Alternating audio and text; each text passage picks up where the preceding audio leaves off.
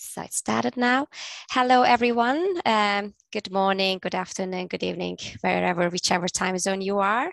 I'm Suzan from the current aimos board, and I'm actually located in the Netherlands right now, so not a bad time for me tonight. And I want to welcome all our guests and speakers of today. We have four speakers for lightning talks. In the meantime, while listening, you can send your questions or comments in the chat and we will look at them at the end of the talks. I would like to start with our first speaker, who is Valentin Danchev, who is a lecturer of computational social science in the Department of Sociology at the University of Essex. And the title of his talk is A Network Marketplace for Responsible Sharing of Research Data. You can share your screen now. Thank you.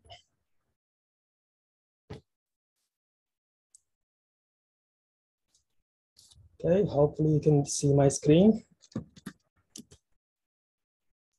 Yes, all good. Wonderful. Okay, let me get started. Yes, hi everyone. My name is Valentin Danchev, and yes, I'm a lecturer in computational social science at the University of Essex. And today I would like to talk about network marketplaces and responsible data sharing. So it's a conceptual talk outlining opportunities and challenges for implementing networked marketplaces for harnessing responsible sharing of research data at scale. My use case will be individual level participants' data, or IPD, from clinical trials, but some or many of the propositions can be applied to data sharing in general. Sharing of individual participant data has benefits, but also potential risks. The benefits include transparency, reproducibility, minimizing redundancies, and accelerating discovery. Prior work has also identified a range of potential risks preventing researchers from sharing IPD.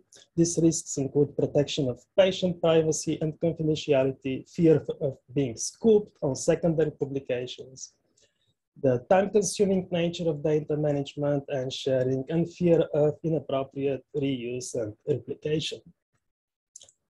Due to those potential risks and obstacles, sharing of IPD has been relatively low. For example, this is data from clinicaltrials.gov about registered COVID-19 trials as of May 2020. And as you can see, it's just above 10% of the registered trials that want to share IPD data, and most of them actually do not. So there are different approaches have been proposed to incentivize and accelerate responsible data sharing. One such approach are data sharing policies. The International Committee of Medical Journal Editors implemented a data sharing policy which does not mandate data sharing, but requires a data sharing statement from submissions reporting clinical trials effective July 2018. And with colleagues from Stanford University Medical School, we evaluated the data sharing statement requirement. And what we found is that indeed 69% of the journal articles propose that they declare that they will share the data. So as a behavioral norm, it seems that data sharing is relatively well accepted, but then only 2 IPD sets were actually de-identified and publicly available out of 487, and another 17 were found in data repositories. So we found that a wide gap between declared and actual data sharing exists. And another approach to incentivizing data sharing aims to link data sharing to scientific credit and promotions, and in this way generate indirect incentives for data sharing. And so this is approach of indirect incentives using authorship and promotion are very valuable in the long run. But there is a considerable time lag between the sharing of a data set and the accumulation of potential credit. And this is a kind of a drawback. So a third approach to incentivizing data sharing is what I would call network data marketplaces. And so what are network data marketplaces? These are just socio-technical infrastructures that connect dispersed data contributors with data reusers in a network and facilitate data exchanges. And typically an analogy would work here. And so we can think of marketplaces such as Airbnb and others. In a pre-Airbnb lodging marketplaces, many would host relatives and friends, but never strangers, right? And so it's very much like the current data sharing space, where many investigators will share their data with co-investigators and collaborators, but not with scientists at large. And so the Airbnb has transformed the lodging marketplace, making it possible for numerous unknown hosts and travelers to securely connect. And so the idea is, can we use some of those insights from our online marketplaces to help accelerate IP sharing? So what kind of problems such network data marketplaces need to solve? So one of the problems is that what I mentioned about these direct benefits that sharing, usually they get this indirect, but with those recruited with a time lag. The second is that exchanges of clinical trial data lacks quality essential for well-working marketplaces, and this is thickness. And because insufficient number of investigators are incentivized to participate in the IPD exchanges, so it's a very thin market. And even if shared, data will be scattered across different repositories, lacking mechanisms for integrated and federated data access and reuse. So what are the principles that I think will be very helpful for a network data marketplace? The first one is that data contributors get prompt access to data others have shared. So data contribution is associated with data access. The second is community-based repositories in which researchers working on a particular problem work, they store data in the same repositories. And this could actually cause some fragmentation. And so the third principle is that this research access, researchers will access data from different repositories in a single data analytics platforms to accelerate reuse. So it's kind of an integration on those various community-based repositories. And principles 1 and 2 aim to incentivize data sharing and maximize network effects, because more contributors will join, and that will actually maximize the network effects, and that will also make data withholding less optimal. And the principle 3 aims to integrate and facilitate reuse. So there are many challenges, of course. The online marketplaces that we know are typically monetary, and the network data marketplace is not. Also, navigating across different heterogeneous restrictions from repository sponsors and funders is a big challenge. And another challenge is that in the data reuse and data sharing, there is another actor, which are the participants. We know from studies that participants of clinical trials are supporting data reuse, but it needs to be put in place safeguarded mechanisms for privacy protection, so that to ensure trustworthy and responsible data reuse. There are already different initiatives that implement or are aligned with these principles of network data marketplaces. For example, the European Open Science Cloud and also the HDR UK promote trusted research environments. The Bibli platform also is active actor in this space. These are my acknowledgements from the Metrics Research Center and the International Forum, and also the Stanford University School of Medicine. Thanks a lot. Thank you, Valentin. That was just a few minutes over 5, so that was great. Thank you for keeping up your promise. Thank you. If you have any questions for Valentin, please send it to the chat. We will read them at the end. So you can stop sharing now. Yep. And then our next speaker is Vials, who is a product specialist at Persistence Identifier at JISC, in the UK, and also has a secondary role at the UK ORCID community support. And his talk is PRVoices, updates from the Practice Research Intersectional project. Yes, and his slide is up. There we go. So I think I have to actually say, can you see my slides, even though I think I can see them anyway? Feel free to nod or, whatever. Fabulous. Thank you so much. A thumbs up. Thank you so much, Adrienne. So, okay, so this is a lightning talk about a team that have put together a project, and that project, we're on a YouTube channel recording, is something that we very much hope will exist very shortly. And I will make no further comment on that. This is the bit where I now get grumpy at things. So what do all of these things have in common? Well, apart from the fact they were all really good, and most of them were in the before times, and they had some really nice wine. They were things where we had discussions about practice research. Practice research, you say? Yes, indeed, practice research. Practice research tends to encompass a kind of dynamic collection of outputs, and it's something that you would perhaps not necessarily have heard about or thought about as much as some of the other things that are considered in the academy. So although it includes text, it also is considered for the non-textual outputs, the artifacts, compositions, designs, digital, visual media, exhibitions, performances.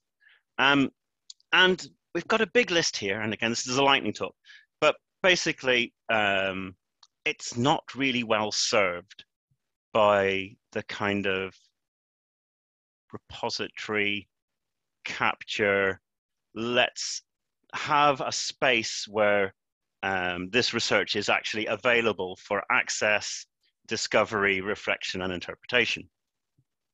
And so there's a bit at the bottom that says, this team wants to change it, and that's exactly the case. So PRVoices kind of started in Pedapalooza, which again, it was online, but it's still a blast. And it's based on work from University of Westminster with Haplo, now also called Chaos, and JISC, which is where I work. We've been looking at ways to capture practice research more effectively. There's a link there, it should really be a DOI, but there you go, on that particular talk. And who are the partners in this? Well, there's the University of Westminster, and that is an entry that you could follow the DOI to, but it's kind of blurred, just to give it a moment of, it's there, but we don't really want people to focus or concentrate on that. And, it should have a bit of privacy. So Westminster's been working with Haplo to build a repository to capture all research. They've been working closely with arts, architecture, practice research community. It's based on the open source Haplo repository. So, it's something that's out there and available. We've got 3 updated templates. We've got a number of issues with existing standards. We can come on to that in a minute. We've been working with JISC to address these. And there's something called the Prague UK survey. Come on to that in a minute. We've got the British Library as a partner. They've also got a shared repository service that supports the GLAM sector. And they lead the DataCite Consortium in the UK. And their practice-based research, evidence-based practice, feed into their business as usual and doing all of those things. JISC, where I work, we've been working on practice and non-text as part of the wider scholarly landscape. So I am, for my sins, previously an actual proper researcher. My dad's a biochemist. He gets very funny about the whole kind of not doing real things anymore. So we've been looking at kind of practice, non-text. I am, also a published poet, so I do get quite funny about this whole kind of, let's write an article. Well, let's, actually think about other ways of expressing this stuff.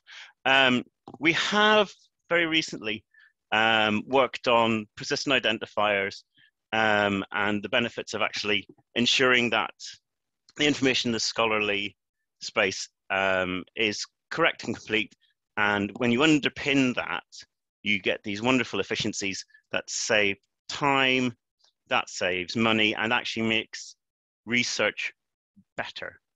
Not just because, you know, you're saving the money and stuff, but because you've actually got all of this richness available to you. And we have just commissioned to support the critical infrastructure and pinning research. Right, these reports. So the Practice Research Advisory Group in the UK produced 2 reports by Bully and San. There's a DOI for it. And the first report was, what is practice research? If you want to find out about that, read report 1. Report 2 was a very pragmatic kind of what do we need? What do we need to do?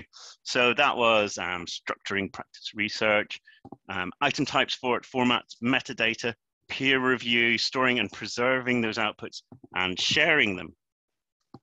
And they had a set of conclusions about the importance of exploring formats, discussing the adoption of a collective project research output item type. Now, I also in my PID work on something called RAID, the Research Activity Identifier. It's a project persistent identifier. Kind of already answered that question for them, so that's fine. To involve research support professionals. Yep, that's something that, say, PRVoices and an intersectional community would do to explore the need for visibility, new peer review model. Yep, investigate the founding of an open library of practice research, the OLPR, that harvests and hosts peer reviews, provides specific support and embodies the principle of open access. Sounds good, doesn't it? So the PRVoices project would, if it ever came into being, identify the technical requirements for repository platforms that are fair, inform future discussions across the metadata community to actually, you know, influence these changes that are necessary. It would be a baseline to inform discussions for future work, but kind of most importantly, it would use all those 3 things to build the PR community of practice, so the practice community of practice, to inform the future developments. So a lot of issues at the moment are around kind of the kind of fragmentation of practice research across, because it's kind of underpins everything. There's a bit of practice, you know, across most disciplines, right? The way you do stuff's important, and capturing that stuff is important. So embodying and embedding that and capturing that and reflecting that is also important. So practice research captured and preserved is discoverable, reusable, enabling its impact to be measured. So the HRC Future Data Services call, which closed several months ago and is due to give its results on the end of September, so that we can start in the 2nd week of October. Saying no more in the live recording, will soon let us know if we can start that work. So thank you very much for your attention. On Twitter and Instagram, find us at PRVoices. That's myself, Jenny and Rachel, who could make it today. And you know, soon we will say more. Thank you. Excellent. Thank you, Adam. You get some applauses. Thank you. Oh, sorry, just before I forget, we have slightly taken over Amos, so we had a discussion yesterday. Thanks for that. Jenny's put the Padlet, she is here, in there if you want to have a look or contribute. There's a hackathon this evening, tomorrow morning, the end of the day, time zone, whatever. And there's also a workshop near the end of the conference. Details are available in your Shiny app or program. Thank you. Perfect. Great advertisement. Please visit Adam's hackathon and workshops. Sounds really interesting. Next up, we have Rose Franzen from the Children's Hospital of Philadelphia. And her talk is, you don't need a PhD to practice good science. The case for studying behaviors of research stuff. Yeah, research stuff. All right, let me get my slides set up.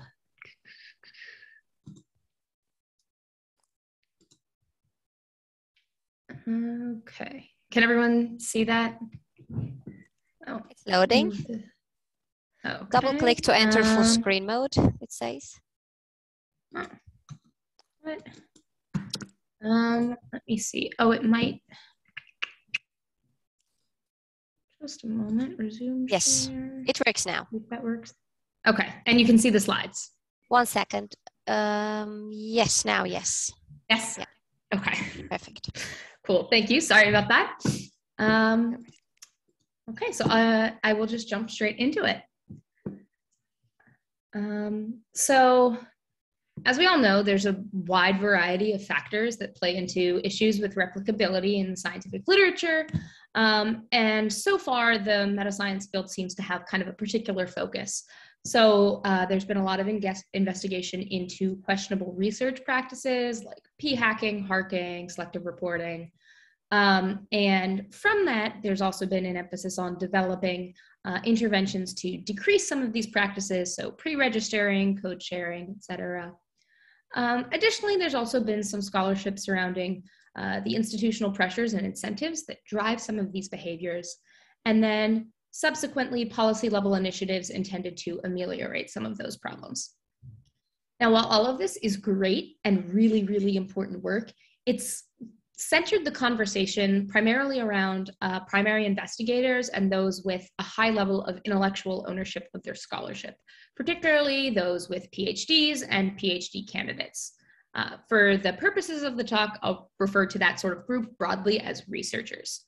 And while it makes sense for things like, sharing data to focus on people who have the authority to share the data, I think it's defined our scope of what we're considering a little bit too narrowly. So if you take a step back for a moment, it's clear that researchers, as defined, only make up a small fraction of the labor involved in the production of scientific research. In fact, in many labs, particularly large ones, research staff such as lab technicians, research assistants, and research coordinators actually outnumber researchers. So by leaving research staff out of the focus, there's a number of pieces of the research process that we're not studying in particular detail. The mechanics and execution of many tasks, often conducted by research staff, include things like the actual collection of the data. So whether that's preparing to do so, preparing the experiments, things like that, doing the lab work, administering surveys and interviews to participants, actually physically gathering the data. Additionally, data extraction often falls on a lot of these research staff roles. So going through and coding behaviors and responses, scoring measurements, entering data that needs to be manually entered, pre-processing, so cleaning data, integrating data from multiple sources, performing quality assurance checks, and finally, data management throughout the project lifecycle. So documenting, metadata creation, all of the above. Now, while many of these tasks may seem fairly straightforward on the surface, especially if you're given guidance, speaking with individuals who do this kind of day-to-day work reveals a lot of nuance in what they do. While in some labs, there might be meticulously documented workflows for each and every step and possible variation, in other labs, there's a fair amount of gray area and individual freedom. This can also be further exacerbated by the fact that a lot of research staff roles are temporary by design. They are supposed to be stepping stones for individuals who have maybe finished an undergraduate degree and want to go back to school and get a PhD later on. And so as a result, for long-term projects, this can mean that these pretty important responsibilities change hands repeatedly over the course of the project's lifespan. So when discussing this with researchers, I've occasionally received some skeptical responses about the importance of these factors on the eventual replicability of research. So how much does it matter? What's the likelihood of these steps actually having broader implications? Well, honestly, we can't know for sure if we don't study it. That being said, because these are steps at which data is pretty vulnerable to corruption or loss of integrity just because of the sort of fluid and changing nature of it, I think that these tasks are likely to be at least as important as some of the other areas we focused on. Additionally, these are areas where issues in the process can be particularly insidious. So if, for instance, something happens during the creation or curation process of the data that impacts it, unless it's like pretty egregious, that's something that's going to become baked into the data, and it might not be easy or even possible to suss it out after the fact. All we know that open practices like data sharing could actually be causing harm to the overall accuracy of the field if the data being shared are problematic, or if by engaging in those behaviors, it's giving a false signal of quality or validity when these core practices involving the actual curation of the data are not in place. And to be clear, I don't want to suggest that research staff are a primary source of faulty conclusions, or that they need to be, increasingly scrutinized or micromanaged because of like incompetence or poor work. In fact, research staff are also capable of having an incredibly positive impact on the quality of the data. As individuals who work the most closely with data at its most granular level, they can provide an incredibly important fail-safe mechanism for protecting the integrity of the study. So how frequently do things fall on either end of the spectrum? Well, we have no way of knowing until we study it. So inclusion, in order to get a fuller picture of the factors impacting replicability, we need to begin empirically studying the work of research staff just as closely as we have begun studying the work of researchers. Once we have a better understanding of the activities conducted at the level of research staff, only then can we begin to develop interventions and educational resources to further improve the replicability of research at that level. So, thank you so much. Feel free to reach out to contact me on email or on Twitter. Right. Thank you so much, Rose. That was really interesting and really insightful. Oh, we are having a little bit delay with your sound, I think. Oh, okay. Thank you. Okay. On my end, she had a little bit of technical voice issues, but anyways, it's solved now. Our last speaker is Adrienne Mueller. Adrienne did her PhD in neuroscience and is now the Associate Director of Scientific Education and Outreach at Stanford University's Cardiovascular Institute. And her talk is What Professors Have Against Reproducibility. Yes. Thank you. Everyone can see my screen? All good. Awesome. Okay, Yeah, we do. Cool. So I'm excited to tell you guys about this topic. I chose a kind of inflammatory topic here to get you guys to be excited about this, but I think what I'm talking about is something that we're probably all pretty familiar with, which is about a culture change that we're probably all working towards, which is to have us all develop more open, reproducible research practices.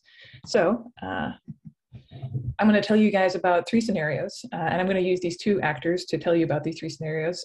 The border collie will represent me or someone that I work with in education and outreach at Stanford. And I run a bunch of training programs, which is how I am involved with training in reproducible research methods. And then I'm also going to use this stag to represent any number of faculty members at Stanford across different departments. And I'm just going to launch into these 3 scenarios. And the first one was when we asked our faculty how we should address the NIH's new mandate to provide enhanced training and methods of reproducible research. The NIH, for those who are not from the US, is a big funding agency for health research in the United States. It's one of the biggest ways people get grants to do research in the United States. So I asked for some faculty this question, and they said, what are you talking about? This is just busy work. This is a tick box. Why would we do this? And the other response I got was, we're already doing a great job. I don't think this is necessary. And so my reaction was one of surprise, of course, but then I had to continue the dialogue, and I realized what they were actually saying was, I don't understand why this is necessary. It seems impractical. We weren't doing it before. Why do you need to do it now? And what the second thing they were saying when they said that everyone's doing a great job already is that they really do, from what they see in their labs and among their colleagues, believe that everyone is already doing super strong, rigorous research. And once I understood that's what they were trying to communicate, I felt a lot better. Scene 2 was when we pursued some training in reproducible methods, and then we were trying to figure out how we should structure that, and we said, hey, what if we perform replication studies using data from our own labs? Because we have a bunch of labs at Stanford, they can make great data, why don't we look at it? The reaction to that was, you're kidding. No, that's way too risky. They might find mistakes. And also, hey, it's way too hard. We shouldn't even try to do this because we'll have to spend a lot of work making that happen. And my reaction for that was also, as you'd expect, quite disappointed. But then once again, I continued to investigate this further and figure out what was going on. I realized what they were actually saying was, what if these untrained undergraduates make a mistake and then they publish that, and then my grad student, who I care about very deeply, suddenly has their career ruined because of a miscalculation during this replication that these untrained folks are trying to get out? What if it tarnishes the reputation of my trainees? And when they said it's way too hard, what they actually meant was 10 weeks, which is the program that I work on, to replicate 4 years of PhD labor from perhaps multiple postdocs or graduate students is unfeasible as a project. There's no way that you guys can get it done. And so once I understood it in those terms, I realized again that, hey, maybe they have some really good points here, and it's not as bad as I thought. Their motives are good. And I think you guys are starting to recognize the pattern here, but we then we pivoted from trying to do a replication study using their data to doing a meta-research study using already existing information in the field and published works. And we then said, hey, we found a problem with this very specific research practice. It's incredible. How about we publish that? What do you guys think, faculty members at Stanford? And they said, I don't know, I think we might lose credibility. And we here is not Stanford, but we is the field that this is talking about. That's where this specific practice was being a problem. And the other response was, I don't know, I think you'll make too many enemies. And once again, I was sad. We were sad. We're like, oh, maybe we can't do this. But then again, we investigated further and we realized what they're trying to say was, you know, my colleagues are really doing great work. And yeah, maybe there's some problem-specific practices, but I don't want to diminish all of this awesome stuff that they're doing by pointing out these small mistakes. And hey, I don't want to hurt my trainees' careers by antagonizing established players in the field. If we start casting aspersions, then maybe they'll have a harder time getting a job. And I care about my trainees and I want them to succeed, which are very nice motivations. And so I felt better again. And so what I wanted to convey here is that what I found in my work in training undergraduates and graduates and postdocs at Stanford is that professors have these three main reasons for not wanting to engage in more heavily reproducible research training. And that is because they think it's not necessary, that it's not practical, and that it's not nice. And that these are not necessarily bad motivations, because what they're really saying is that, because these statements are stemming from them being idealistic, from being very efficient, because the researchers, and also being very compassionate both towards their trainees and towards their fellow colleagues. And as you saw from my three scenarios, I had to learn again and again and again that my initial reaction of disappointment and surprise and sadness was not as accurate to a good reflection of what was actually happening, and that faculty concerns are often, pretty darn reasonable, and that I was able to make progress with all these projects once I was able to understand where they were coming from. And I hope that everyone else is able to have similar success with your own faculty at your own institutions. Yeah, I'll stop sharing. Thank you so much, Adrienne. And I would like to thank all our speakers for these great talks. And I want to start the discussion now. If you have any questions, I'll see now. I seen some comments for Rose, first of all. I don't know if you want to comment on that, Rose. Yeah, sure. So the one in particular was Adam, asked about the hidden ref in a project, which I hadn't heard about. I've briefly just looked at it, and it looks really, really cool and really exciting. I hope it says that their goal is to kind of translate it into broader consideration and like, I guess, emphasizing that these roles are also important, which I think I hope it does sort of translate into that. And I think it also gets at one of the points that I didn't get into, which sometimes I guess maybe the more pessimistic side of me wonders if the reason that we don't spend as much time and effort studying these is because these aren't considered either A, as glamorous, or B, as like important contributions or as valuable contributions to the field. And so we focus more on like the intellectual creation parts and less on like, the closer to like labor parts of research. So.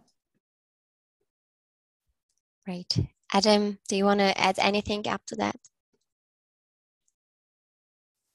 We can't see you, by the way, your camera is off. Hi, sorry, just trying to find the unmute. Yeah, I think the great thing about Hidden Ref was that it So again, sorry for framing, the REF, the Research Excellence Framework, is a once every 4 or so years program within the UK to assess the quality of research output from our universities. And the Hidden REF project was about not assessing the researchers themselves, but all the people who, as Rose had alluded to, actually contribute to research as well. So the technicians, the videoscopists, the people who prepare microscope slides, the people who work on repositories and so on. And it made the really important point and of the impact of those people. And I just wanted to back up Rosa's point about how important it is to kind of quantify their impact on the outputs of research as well, because there's this famous case from a few years ago where no one could replicate the results of a study even in the own lab, and they realized there's one particular centrifuge that people were using, and when they used that centrifuge, that was all the results, and all the results were the same, and without actually using that centrifuge, none of the actual results had come out correctly. And it was that particular piece of equipment that was key to the actual scientific process that was happening. And again, any kind of variability is important in this process, and that applies to the people in that chain sometimes. And in the olden times, because I am actually very old, when we were doing lots of slide preps in like kind of microbiology, there was a technician in one of our labs who was just amazing at preparing samples, and you could do a lot of really good work with the slide that had been prepared by him, because you could see all the contrast, see all the cells, and you could get work done faster and better. So yeah. Thank you so much, Adam, for your comments. And maybe you can talk further with Rose if needed. We unfortunately have to go to the next plenary session, but there is one more comment for Adrienne here from Andrew Miles. Yes, I've heard similar reactions, learning moments, trying to encourage the data sharing practices in my department, which includes many quality researchers with sometimes very different norms. So he shares your thoughts. And also, I think that was for Valentin. In case you missed, Jenny Evans said, we have a Padlet you can contribute to, or maybe this was for everyone, but it was during our talk, Valentin. For everyone. Yes. Yeah, so that's it for lightning talks. Thanks, everyone. And we will continue with the plenaries. Thank you all.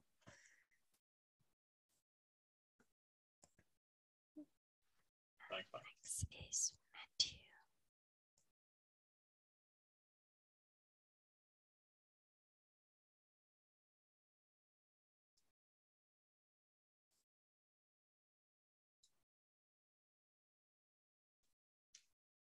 Matthew, you're the host now.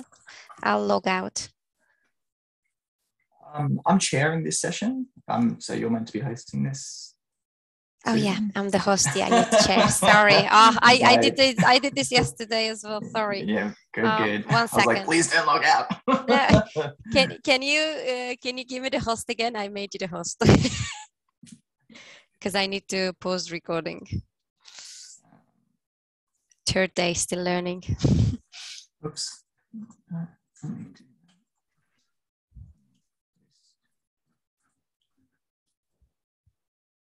That's now. Okay. Great. Let me pause. Yeah.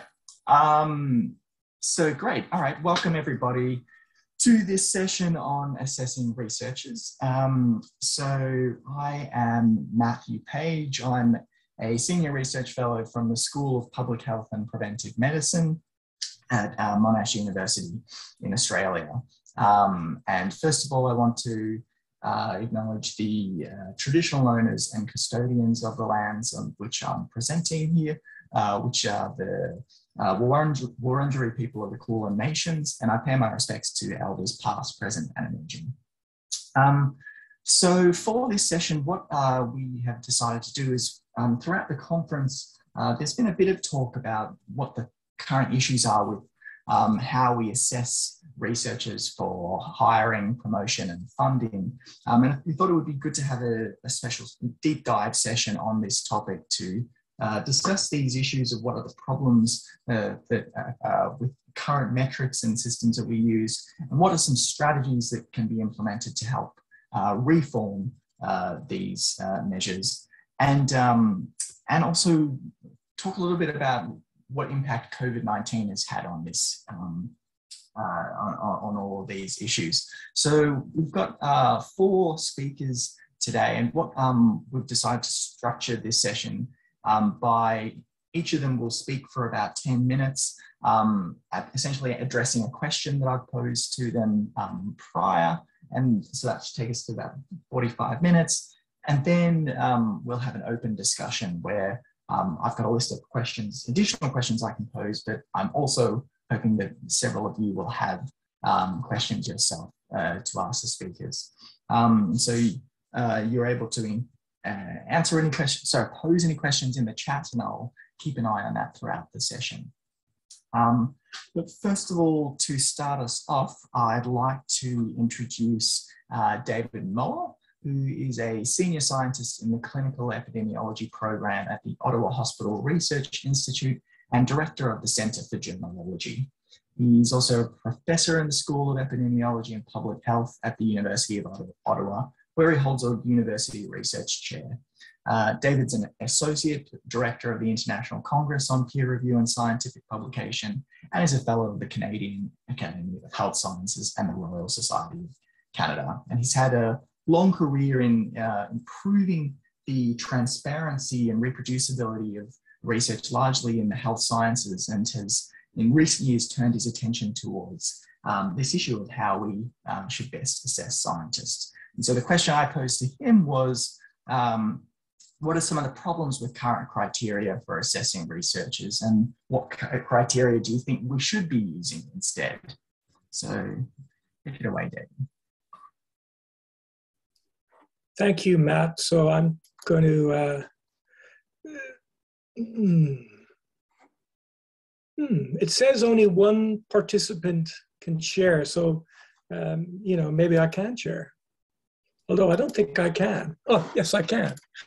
Okay, thank you. And thank you for that introduction. Can you see my slides, Matt? Yeah, great. Okay. So I hope I'm answering this question, Matt. Anyway, so my annual assessment is, you know, largely based on the number of publications that I have over a defined period of time. The journal impact factor is very important, particularly if I publish in journals with an impact factor of 5. My institution is also interested in the number of grants and contracts I have, and they are very excited over H indexes as well. I'm not rewarded nor incentivized as to whether I register my research, which is mandated by the Canadian federal agencies for funding. So when I say tri-agency, I mean all the federal agency funders in Canada. I'm not rewarded whether my research is openly available to others, which is also mandated. And I'm not rewarded whether I've shared my data, which is now mandated. And I'm not rewarded whether I've practices what we call RCR, which is responsible conduct of research, which again is mandated by the tri-agency. So that's kind of interesting to me. There are mandates out there that I'm not incentivized or rewarded to. So we were sort of wondering whether my institution is an outlier. And so what we decided to do is look cross-sectionally at about 170 principally universities, and we looked to see their guidance on what sort of criteria did they use for hiring, promotion, and tenure. We had 12 criteria. 5 of them were traditional, and 5 of them were what I would call sort of progressive. So something progressive would be data sharing, and something traditional would be, you know, how many papers have I published? And what you can see in the bar chart below is, by and large, promotion is dictated by very traditional sort of metrics. And the question is, sort of, do traditional metrics result in wasteful research? And I'm not suggesting a cause and effect here. What I'm suggesting is there's probably some relationship. And I always return to this Lancet series because I think it's, at least in biomedicine, the most comprehensive review of sort of wasteful research. And it starts with, in a sense, the question we're asking, all the way through the research process to the transparency and completeness of research reports, which are problematic. And so I guess the question that I've asked, and many others have asked, you know, should researchers be assessed on open science practices? And we can sort of see here as an example, the Wellcome Trust had a very nice initiative at the beginning of the pandemic where they sort of said to organizations, ooh, my Lord, could you please share your data and make sure your results are in an open access environment?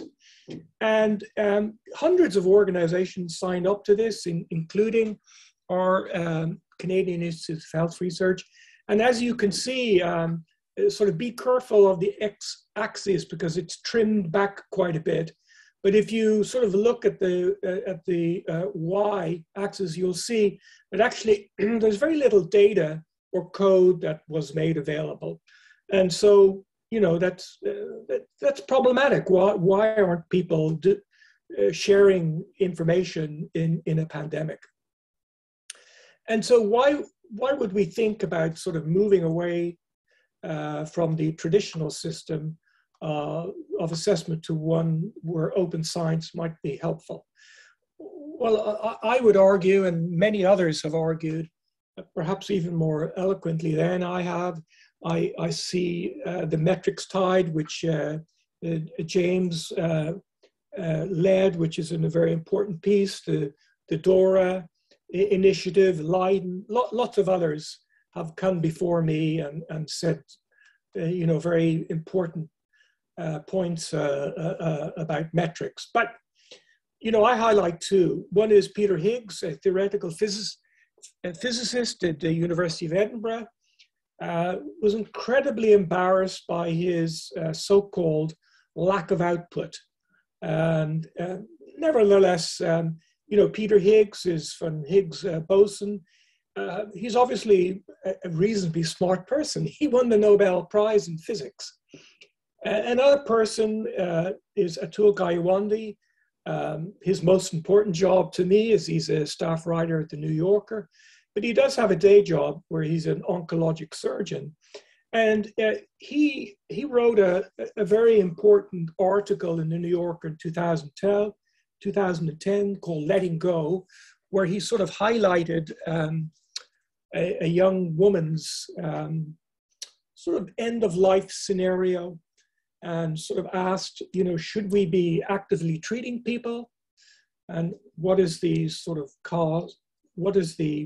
cost-benefit analysis of doing that? He followed that up 4 years later with a very important book, Being Mortal. It has won several awards and it sparked tremendous discussion. This was not published in a journal. This was published, you know, if you want to call it in the lay press, but it's profoundly important. And why wouldn't you want to capture that as impact? The journal impact factor is not a measure of quality, and very sadly, in my school of epidemiology, people still think it is a measure of quality. And maybe that's a reflection of my inability to influence them. And I would also say that in a sense, the current Canadian government, which is an open government, they have documentation for that. Their open scholarship mandates are what I would call sort of lost in translation. As you can see, at least in the example I gave you of me, they're not used in research assessment. And this is a public audience, so I won't say anything more revealing. And so what we came up with at the 6th World Congress of Research Integrity was looking at the Hong Kong principles for assessing researchers. With a research integrity lens, we came up with 5 principles. And what I'm just going to do is give you a couple of examples. One of them is value the practice of open science. We see that at the NIH. We see that at the National Institutes, the National Academies of Science, Engineering, and Medicine. The issue is, though, it's pretty easy to endorse something. It's much more difficult to implement.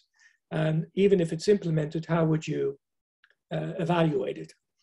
And here is, our new mandate that the Canadian government has put out about data sharing.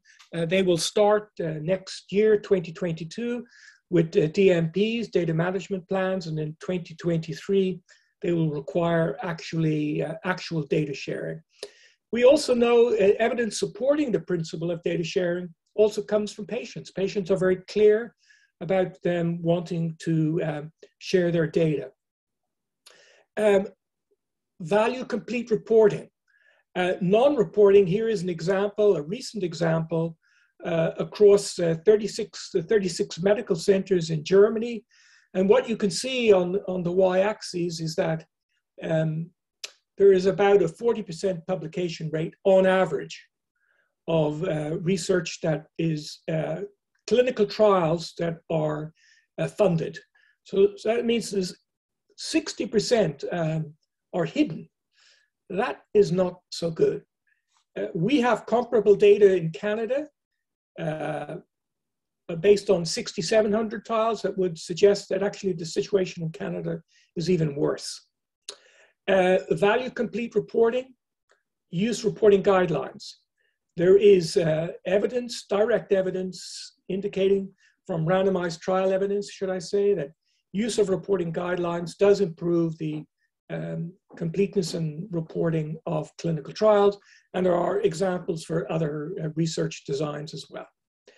I think that I would end sort of with the outgoing chief scientist of Australia, who indicated that people respond to incentives, and the notion that, in a sense, promotions should be contingent on best practice, I think, shouldn't be lost on sort of how we might want to go forward here. I think that's me, Matt, and I'll stop sharing so I can let others move on. Thank you so much, David. And I think what we'll do is collate questions for all at the end. So people, feel free to start typing in your questions if you have them. But now who I would like to introduce is Noémie Bonn, who is a postdoctoral researcher currently doing research on research at Hasselt University in Belgium and Amsterdam University Medical Center in the Netherlands. She's originally from Quebec in Canada, where she studied cognitive neurosciences and psychiatry, but she quickly became uneasy with academia's pressure to publish in hyper-competitive environments, so she decided to change field to address these issues. Noémie recently completed her PhD at Hasselt University, during which she explored different stakeholders' perspectives of the impact the current research assessments and definitions of success in science have on research practice and research integrity, and her postdoctoral work continues in this direction, mostly looking at different aspects that shape research environments, research assessments, and research practices. And the questions I posed to her was, how do researchers and other stakeholders view indicators used in research assessments, such as our productivity-based metrics and measures that indicate transparency and quality of research? And what are some of the challenges in adopting more transparency, quality-based indicators? So thank you, Noémie.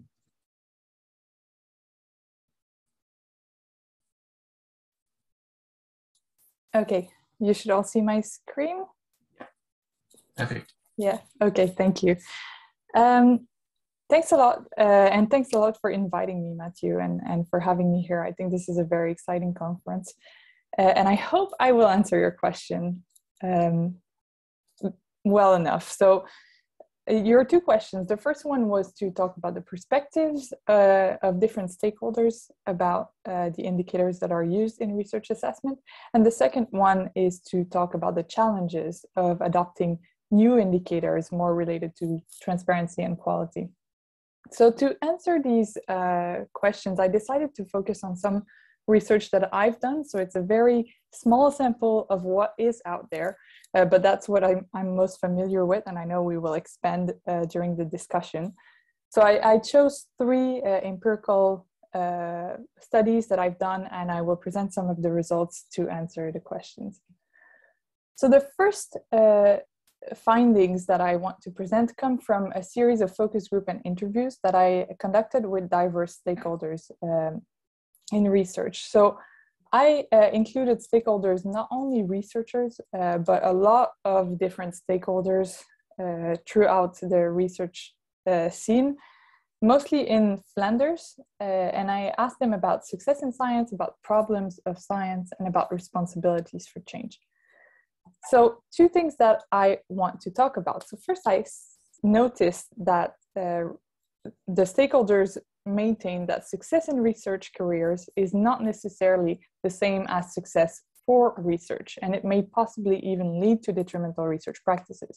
So much like what David just mentioned, success in research careers is really oriented towards output, quantity, exceptional findings, individual achievements, competition, fashionable topics, but not so much towards activities that promote quality, transparency, openness, collaboration, and etc.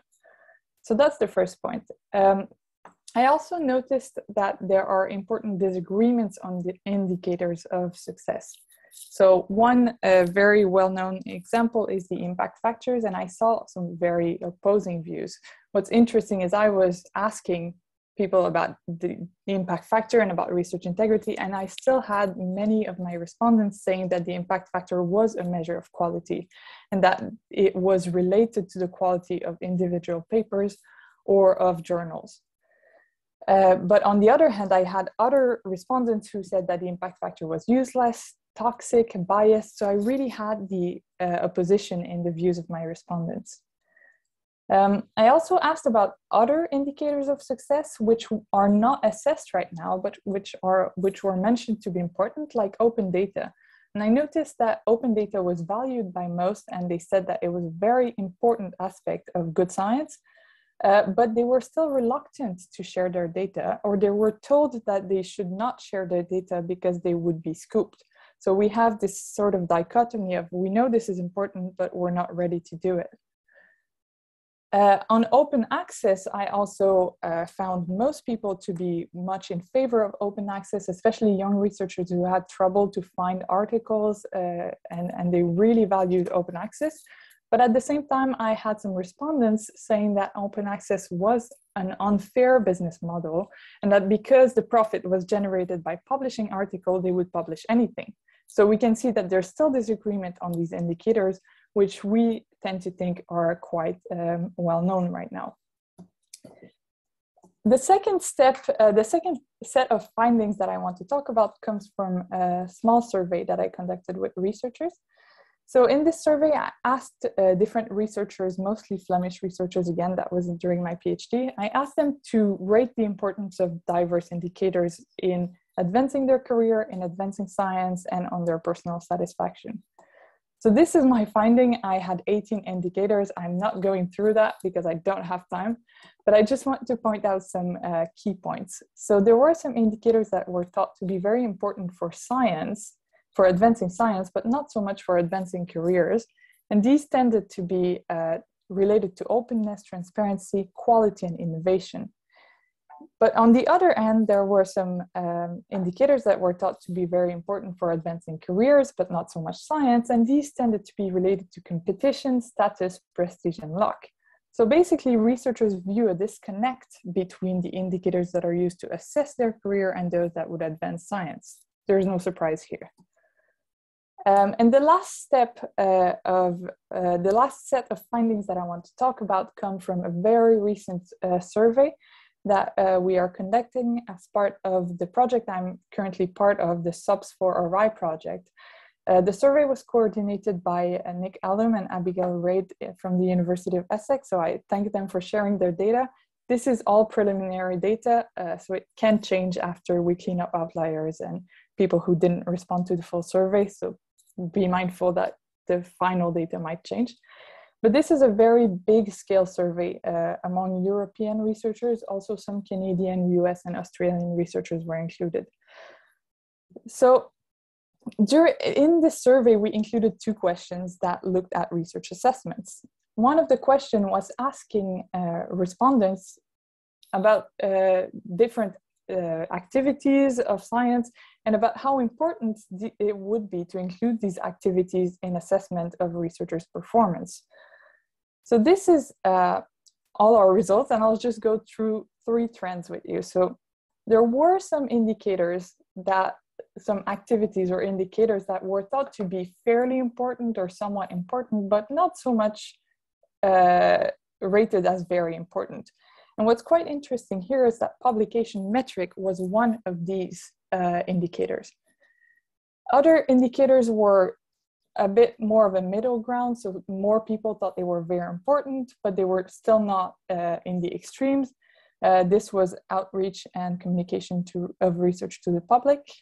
And there were some indicators that were thought to be very important by the majority of respondents. So these were teaching, leadership, supervisory responsibilities, peer review, and collegiality.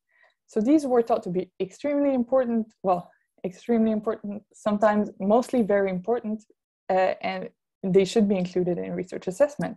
But these are largely absent in current assessments. So basically we understood that the indicators that researchers find most important are still largely absent from current assessments. The second question from the same large-scale survey, we showed the respondents a statement, and then we asked them whether this is a good idea. So the statement was that organizations or research institutions should not assess researchers using metrics that emphasize quantity or journal-level impact, such as publication counts, H-index, and journal impact factors. So then we asked them, is that a good idea or not? This is on a subset of respondents, so it's not on the whole survey respondents. What we found is that over half of the people think this is a good idea, still not overarchingly majority, but still over half. And when we look at the results in more detail, there are some things that I thought were pretty interesting in here. So first, only 10% of early career researchers think that this is a bad idea, so that research institutions should continue using metrics that emphasize quantity and journal level impact. But twice as many late career researchers think this is a bad idea. Retired researchers were quite neutral on this question. And finally, almost a quarter of the early career researchers thought this was an extremely good idea. So this is really the extreme of the answers. And we can see early career researchers are quite above here compared to the later stage researchers. So based on that, we can say that there's a general agreement that things need to change, that we have a problem, but there are still disagreements that complicate how they should change. So to go back to the answers that Matthew posed to me, in terms of perspective, I said that success in research careers is not necessarily success for science, for research, and it may possibly even lead to detrimental research practices. I said that researchers view a disconnect between indicators used to assess their careers and those that would advance science. And I said that indicators researchers find most important are largely absent from current research assessments. In terms of challenges, well, I said that even though there seems to be a general agreement that things need to change, there are important disagreements on the value of specific indicators and on how things should change. So I wanted to focus on these findings, which are based on the work that I'm doing, but I realized that this is just a tiny piece of the big puzzle of research assessment, where there is so much happening right now. It's really booming. But there's, despite the challenges that I've mentioned, I think there's still a lot of hope for change. The people are much more aware of the problems that we have. We are starting to agree on solutions. We still have some disagreements, like I showed, and like the literature is showing, but we are starting to agree on solutions. And I think we're really seeing a momentum for change. So on this, I will let the floor to other panelists. Thanks so much, Noémie. Really interesting data you've got there. And we'll save questions for the end. For now, I will now move on to James Wilsdon, who is a digital science professor of research policy at the University of Sheffield and director of the Research on Research Institute, or RORI, an international consortium working to advance transformative research on research systems, cultures, and decision-making. Over a 25-year career, James has worked in think tanks and as a director of science policy for the Royal Society, the UK's National Academy. And previously, he chaired the UK's campaign for social science and led an independent government review of responsible use of research metrics, published in 2015 as the Metric Tide. So welcome, James.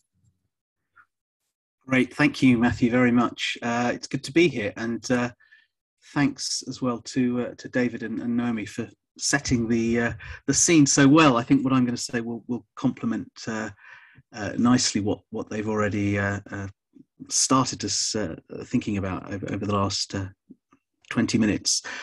So Matthew asked me to talk mostly about what funders are doing in this space, which is something that we've been engaging with quite heavily over the past 18 months or so through RORI, the Research on Research Institute, and also through some work that we've been doing with this big alliance of public funding agencies called the Global Research Council, which I'll say a bit more about in a moment. But just to sort of set the scene, we, in the work we've been doing, and I think the same applies to others, have increasingly started talking about these debates in terms of responsible research assessment. I think a lot of us, myself included, sort of entered these discussions with more of a focus on the metrics piece, as it were, of all of this. And as Matthew mentioned, I chaired this Metric Tide review, among other things, for the UK system a few years ago now. But we're increasingly seeing this sort of language, this term responsible research assessment, bandied around as a way of trying to connect some of the specifics around indicators to the broader dynamics of institutions and cultures that we've been touching on already. And I think it's quite helpful in that respect. There isn't really a hard definition of RRA, but we've tried in this little working paper we did just a year ago now to at least attempt a way of defining what it is. It draws on other frameworks, responsible research innovation, RRI, just to keep your acronym list long. But I think the distinction here is that when we talk about RRI, we're talking really about the broad governance of research innovation systems. So it's at the very sort of macro level. Responsible metrics take you down to the micro level of individual indicators and their pros and cons and uses and abuses. Whereas RRI is a sort of meso level kind of debate. It's focusing on the role that institutions, funders, research institutions, publishers and others play in developing and strengthening, improving, pluralizing methodology systems, cultures of research assessment. So that's at least an attempt to explain the term. There's lots going on. I mean, I totally agree with what Noémie's just said. I think there's a huge amount of activity in the field. It's great.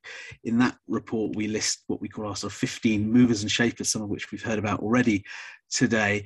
Certainly, I feel relatively positive when I look at this pace of progress across these debates. There's obviously still a lot to do, but it has moved on immeasurably, really, when we think how far we've come in well, we're approaching nearly a decade, I guess, since DORA was first agreed. But there's a huge amount of activity, as we've already heard.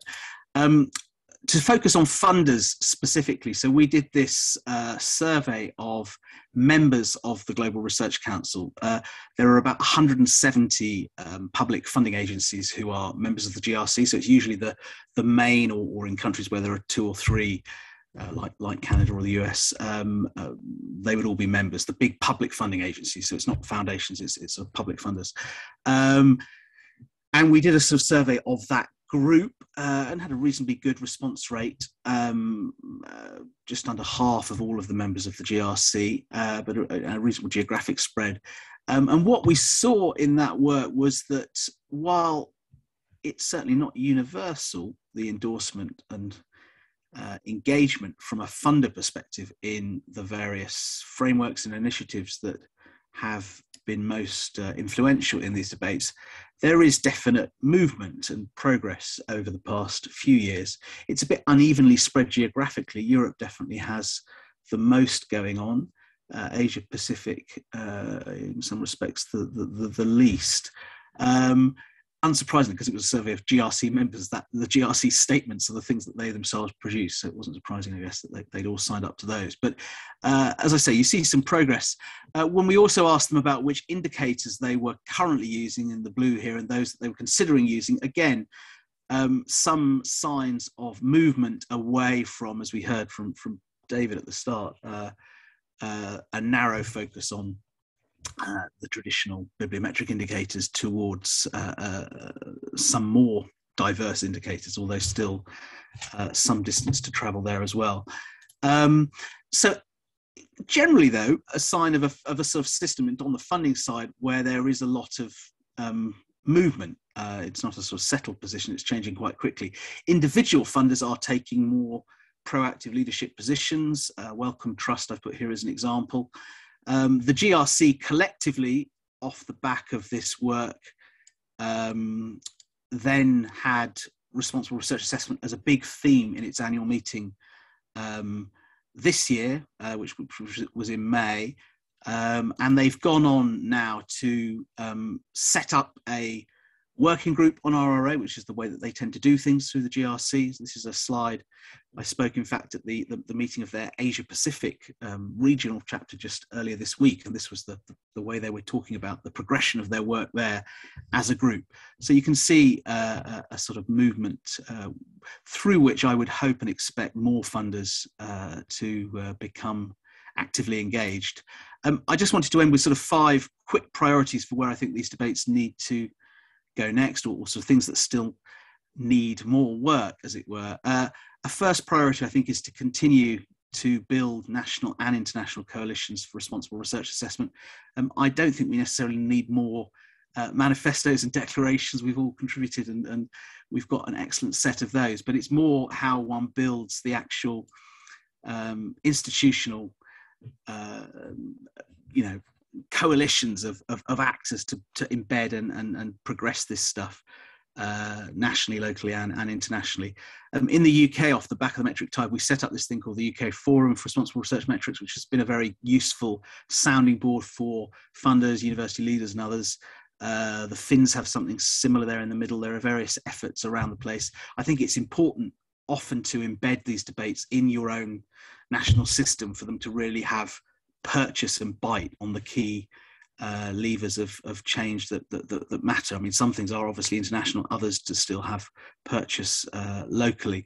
As was mentioned in the session we were just coming in on before, things like the REF in the UK are very, very powerful tools of assessment, and one needs to think through specifically how these debates relate to something as big and pervasive as that. We need to continue to strengthen the guidance and templates that take these high-level principles and embed them in institutional policies and practices. DORA, I think, has done fantastic work in this regard over the past 2-3 years to really build on the initial declaration and sort of flesh that out with so much more layers and layers of great examples of good practice and institutional strategies and approaches. So it's a sort of, the additional text, as it were. If one thinks of Dora as a religion, you've got the core kind of statement that came down from the original meeting, and now you've got all of this great rich literature of sort of practice and ethics, etc., that's building up, which I think is very, very valuable. Priority 3 is to continue, of course, as we all say in this arena, to experiment, to evaluate, to amplify what works. It's not a done deal, this stuff. We need to keep testing, and we're a long way off having established ways of doing it. So I really welcome all efforts to do that. The fourth I was going to mention is to think, I think, a bit harder and more critically about regimes and frameworks for compliance, accountability, and enforcement. Both David and I were among others who got involved as players, I guess, or sort of spokespeople for these sorts of debates. A debate in the UK system that rumbled this year around the University of Liverpool, where the university management was trying to use, in a rather crude way, some inappropriate metrics as the basis of a set of redundancies. It sort of flared up, and fortunately the issue was ultimately resolved, and the people who were going to be fired weren't fired, which was good. But it raised, at a sort of deeper level, some quite significant questions. So here you had a university, Liverpool, that was a signatory to DORA, and yet it had interpreted its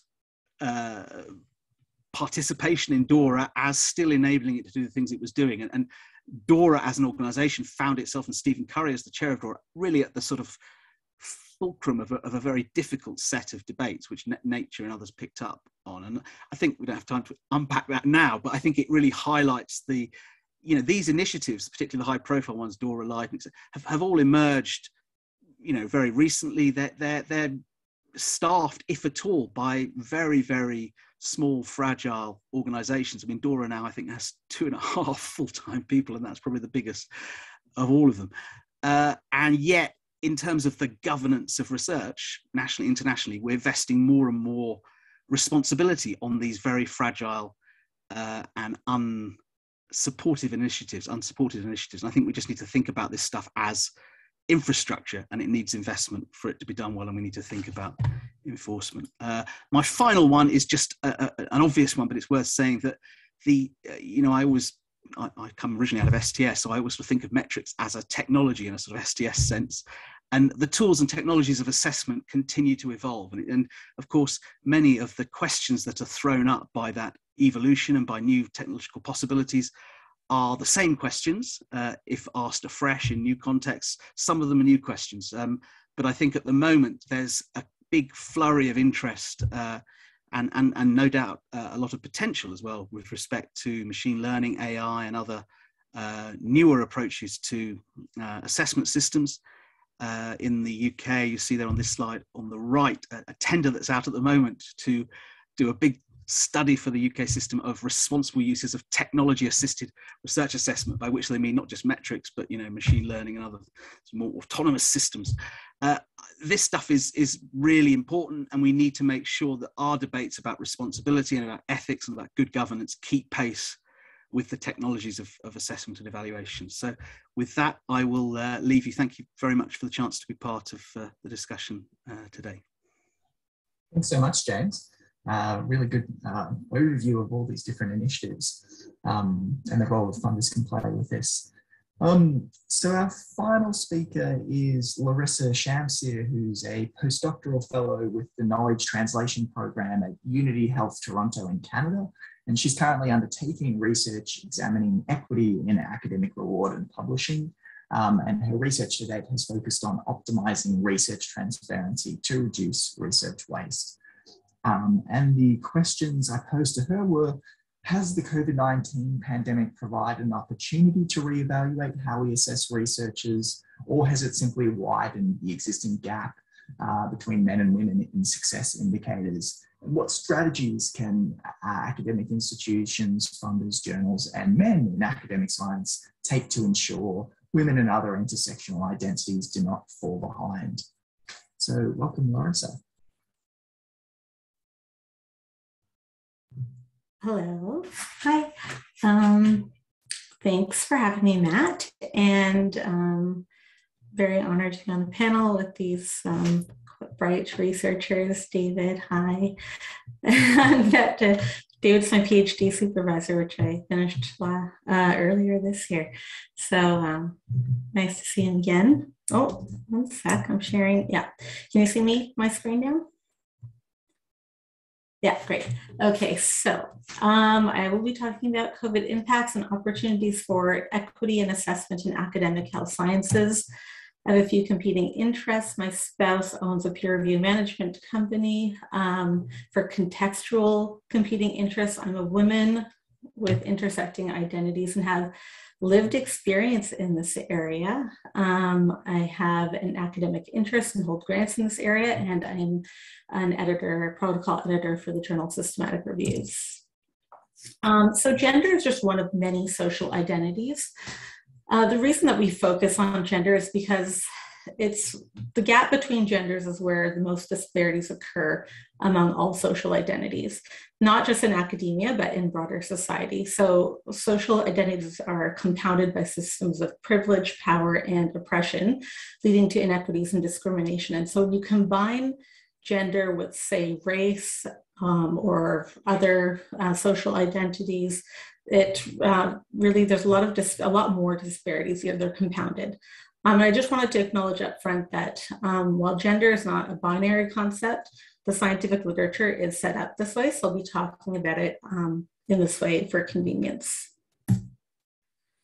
And so why should we be concerned with gender equity in academia? Well, it's an issue of justice and rights. So if we want women or those who are marginalized to be able to progress through academia, we have to think about how we can make that happen in an equitable fashion.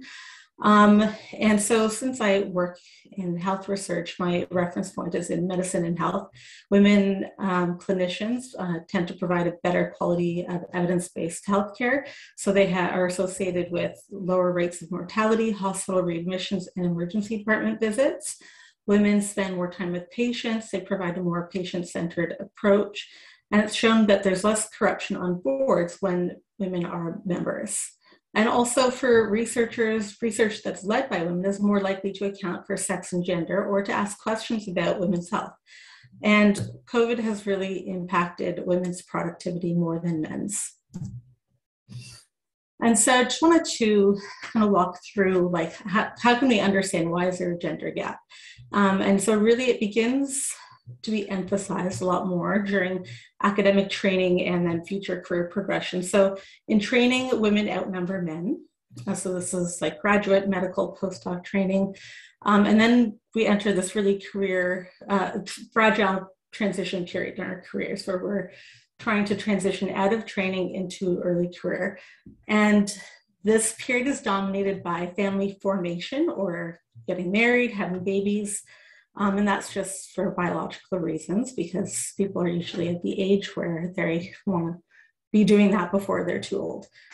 One statistic that I found really concerning is that men are 4 times more likely to have partners with part-time or no careers. So they're not on a career path, whereas women are more likely to have partners with full-time careers who out-earn them. So when it comes to domestic work and caring for children, that burden is really on women.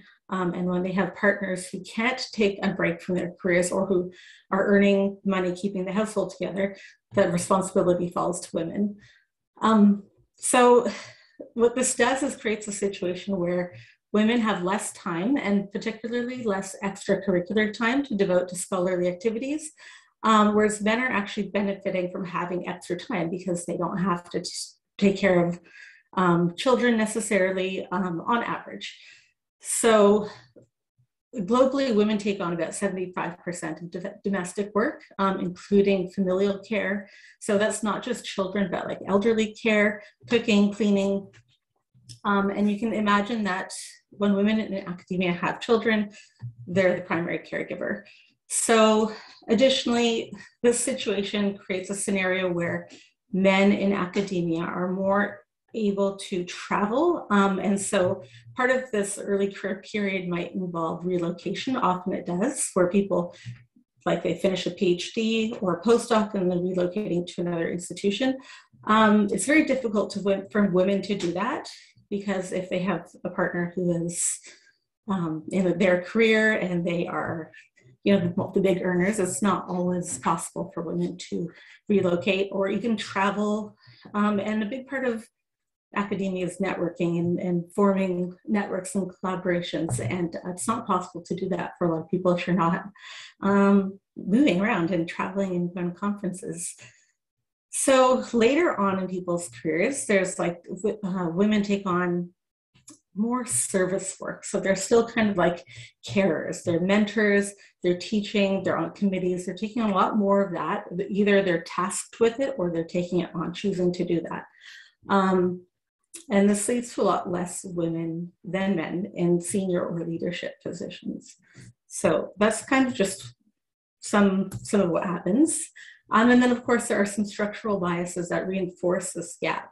So we heard earlier that career progression reward is heavily weighted on publications. So first or senior author, high impact factor journals, funding, the amounts and the number of grants they're won, and then also national and international reputation. So collaborating across the world or across the country. So again, to achieve these things, you must be able to relocate, travel, spend extracurricular time on scholarly activities. And so really what the situation is that men's careers actually benefit from these family situations and women's are hindered. And so earlier this year, there was research characterizing the motherhood penalty, which is a penalty on women's publication track record. And essentially the publication gap between men and women immediately widens after childbirth and grows over time. And so early career mothers published significantly less than fathers or non-parents, and mothers actually published and progressed the least, followed by single men and followed by single women. So talk about the structural biases preventing women from progressing as men do in their careers, but the situation was also hugely impacted by societal gender roles, norms, and relations.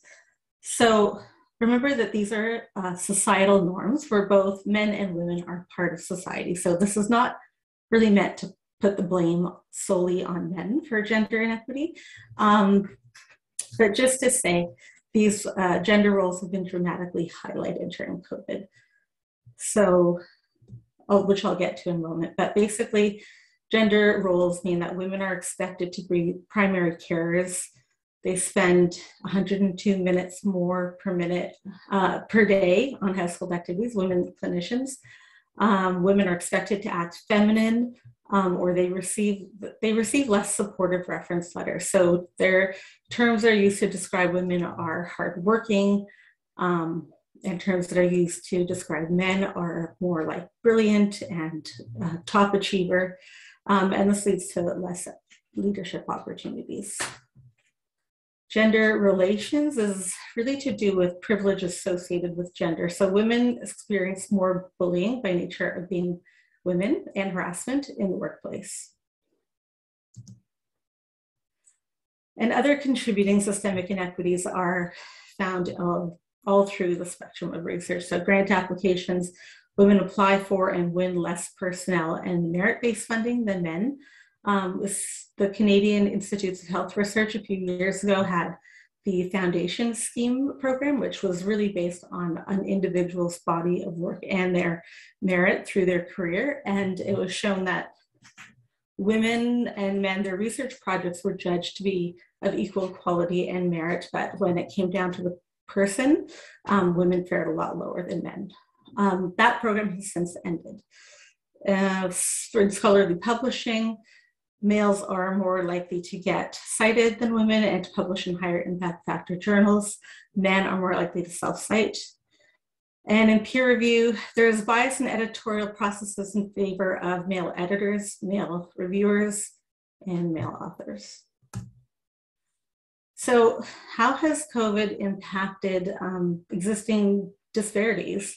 So what it's really done is reinforce, as I mentioned, these gender norms in society. So previously where women were doing 75% of the domestic work, that's now up to 90 or more. There's increased duties for clinicians and healthcare professionals. So women dominate the front lines of healthcare responders. And we saw this early on in the pandemic when there was thought that males are at a higher risk of negative health outcomes for the virus, and women, the clinicians stepped up. And around the world, there's been repeated closures of schools and childcare centers due to COVID, and this has placed even greater responsibility on women as caregivers.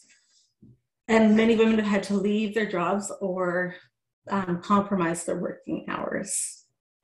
So women in academia are additionally providing more emotional support to trainees during this time. And the situation has just reduced the already lower time that women can spend on research than men. So there's been a significant impact on actually early career women who have very young or school-age children. So just an example of the impacts of COVID, if we looked at preprints deposited in medRxiv, there's a definite uptick in submissions as soon as COVID starts.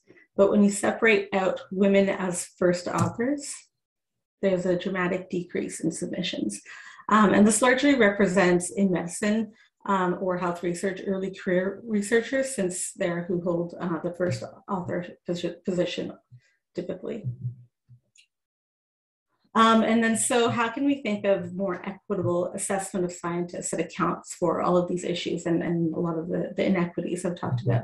So one thing we need to start doing a lot more of, and we've seen a lot of this in the pandemic, is collecting data.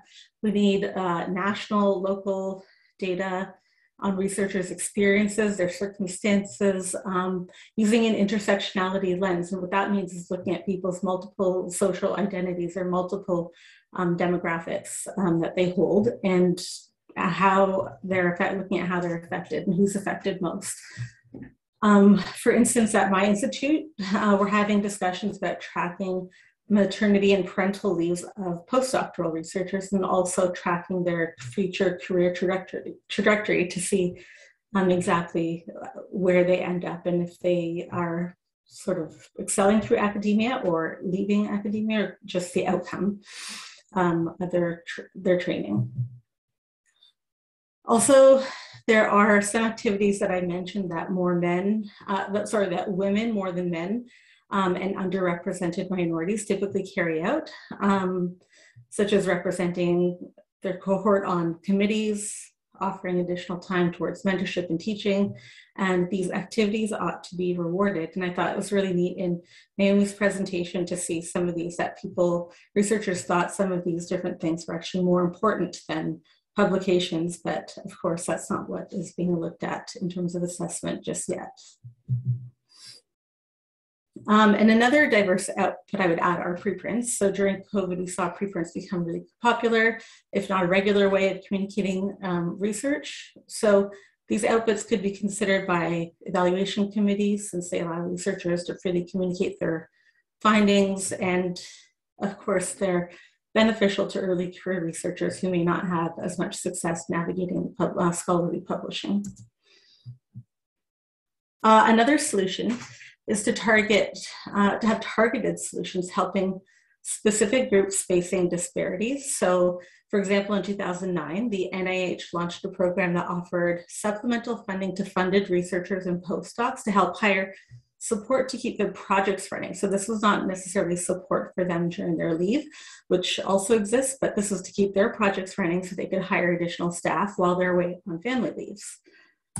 Something put out by the Canadian Institutes of Health Research was this universal pausing of the clock for all early career researchers. And I'm not certain I agree that this is actually a great idea, because this means that there are some early career researchers who still will be getting ahead because they're actually getting more time to complete their research and to achieve some of the things that they need to move on to the next career stage. And then there's those who actually might need the time, who are away on leaves, and have reduced working hours during the pandemic. And so also some scholarly journals have started to take action towards more diverse representation among authors, research topics, editorial boards, peer reviewers. In 2009, The Lancet published a whole issue in which women authors and women's health issues were the focus. And another is a coalition among publishers that's just formed, initiated by the Royal Society of Chemistry. And that has brought together the world's largest publishers to take collective action toward greater diversity and inclusion. And in the first instance, they're starting by collecting data on their authors, reviewers, and editors on the demographics, so like gender, ethnicity, country of origin. And then there are some simple solutions for men in academic science who can insist on gender equity in their own research activities. So this is an example of male researchers who reject invitations to speak on all male panels, which I learned are called manels. So I think that's all I have for today, and we can move on to questions. Thanks so much, Larissa. A really detailed, impressive survey of the current state of affairs and a range of different initiatives suggested. So I'd like to thank all the speakers for their wonderful presentations. And now we've got about just under half an hour for times for questions. So I think if Suzan, if you can give people the opportunity to unmute themselves, and people can either raise their hands or type in the chat any questions that they have, that would be fantastic. So I already see a question from Alex Holcomb. Yes, thanks, Matt. Great presentations. Larissa, you had one very striking statistic which I had difficulty parsing, but I apologize that I missed that. Something about 86 to 90% of researchers with something, non-male partners, something. I didn't quite understand that, but it was it sounded like a huge effect, so I thought it was important. So I wonder if you could go back to that slide and or just explain that. Sure, I'll go back to it. I think I know the one you're talking about. Oops.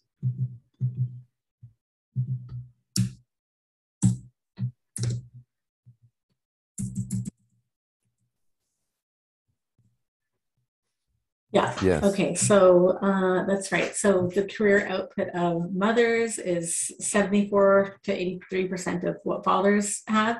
Women without children, let's see, publish 80. Yeah. Okay. So of male non-parents. So I guess that's women. So I've talked a lot about women who are mothers and focused a lot on that, but there's also this gap and exists for women without children who aren't mothers. And also males who are not parents. So if you look at just male and female without kids, women still tend to publish less than men. But maybe that disparity is the point. Maybe that disparity is less than than if a woman is a parent, because 90%. That's right. Yeah, so it's a lot less. That's correct. Yeah. Okay. So it's a lot less, but there's still a disparity. Yeah, for sure. Thanks, Alex. Just a couple of questions I've got. Firstly, James, you were talking about how we've got at the moment certain things like DORA only really have like 2 people, I guess, manning the fort, and I assume that applies to a lot of these other initiatives and manifestos. And what sort of things can be done to I guess, support them financially and infrastructurally? And do you have any ideas on so that they don't just trickle away? Yeah, thanks, Matthew. I mean, I think there is a growing recognition, as I say, and it was interesting to see some of the discussion prompted by the Liverpool episode about this. I think there is a growing recognition of the need to make sure that these sorts of initiatives are properly resourced so that they are sustainable, because of course, I mean, while it's great and we can all welcome more funders, issuing mandates that require all their grant holders to have signed up to DORA or to have put this policy or that policy in place, or ditto, universities doing the same. clearly, if the organization at the receiving end, as it were, the convening body that's initiated is running on a on a sort of shoestring, then ultimately this isn't going to work.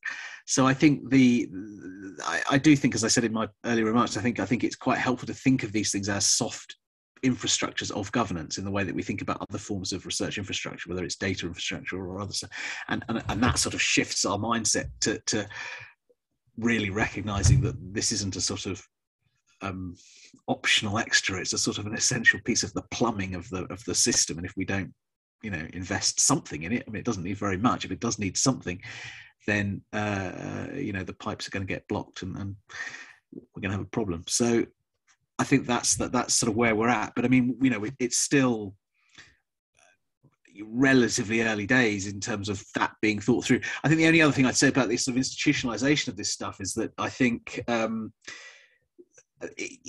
there is a slight risk, I guess, in this whole space that, particularly say from a university perspective, most universities, of course, have had to establish larger administrative teams, infrastructures to deal with open research in its various forms. In many countries, you've had to do something structurally to deal with impact as an issue. I mean, certainly here in Britain, most universities will have a team of people who focus on impact in a professional services sense, alongside the stuff that researchers and academics themselves are doing. And as we keep layering additional agenda items, as it were, whether it's metrics or RRA or issues around research culture, all of which are important and all of which, I'm sure we all as a group fully endorse and applaud, we need to think about how much of that stuff at an institutional level can be brought together, how much is different, which bits of an institution are responsible for dealing with it. So some of the issues we're talking about here, I mean, in a way are best dealt with by the HR function, for example, if it's about issues of promotion and annual appraisals and assessments. Other issues are best dealt with by the research office, and it's these kind of rather boring but actually quite essential things that we also need to give attention to. How do you embed this stuff in institutions? Because if it sort of dissipates and it's spread too broadly, I think that again there's a danger that the agendas plural won't quite cohere and potentially go backwards as well as forwards. Okay, we've got a couple of hands raised. I think first off, I'm not sure if it's Michael or Benjamin. I'm sorry. Yeah, it's Ben. It's fine. Ben? Yeah, great presentations, and I'm getting a lot of sort of optimism about how quickly things are changing. So I'm a first-year PhD student, and naturally I've got my eyes on the horizon for 3.5, 4 years down the line, and thinking of future jobs and stuff. How safe is it for me to ignore or deprioritize impact factors and publication count and that sort of stuff, and just sort of focus on these sort of research integrity aspects? Are we at that stage that I can forget about the impact factor stuff, or do I still need to keep an eye on that? And if I were to forget it, would that essentially punish me down the line because things aren't going quite as fast as perhaps we would like? I know that's quite a self-serving question, but it's just sort of trying to gauge the pace, basically. Yeah. Anyone on our panel want to take a stab at that?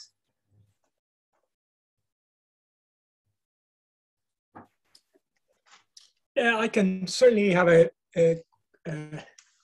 quick go. I mean, I think I would first say to you, if you're applying to get a job at Utrecht University, I think you could get rid of the journal impact factor, because they publicly declared that they won't use journal impact factor to assess researchers. I think more broadly, and to be more serious, I would not downplay the journal impact factor, because academic institutions are quite conservative and in general slow moving, to put it bluntly. What I think you could do, though, is you could sort of flesh out some information. So along with the journal impact factor, you might put on your CV is the journal an open access journal? You might want to put on your CV whether you've shared the data, whether you've shared your code. You might want to put information like that. You might want to put in, has this research, have you shared that? Have you discussed that with your sort of local community where you're at, or your local professional community? Not necessarily in a formal conference. So I think you should supplement your CV with other practices that some people on a hiring committee might see as very positive, and the people who are still committed to GIF will have that information there as well. Thanks, David. Anyone else want to answer that question? Otherwise, I can move to another one. I can just add one comment. I agree with everything that David said, and I mean, I have the luxury of working in a field where I can ignore these things as an early career researcher, because my whole research is against these. But I think as a young researcher, if you're in a different field, I think, yeah, you don't have that luxury. One thing that I heard once in a conference, and I think is a very good recommendation, is every time you talk about your papers, try not to talk about your papers by using the title of the journal. Talk about your papers and what they were about. So to focus the whole discussion away from the journal where you published and towards your research. But besides that, I agree with everything that David mentioned. Thanks so much, Noémie. Joe McKenzie, would you like to speak to say your question that you posed a bit earlier, or would you like me to read it out?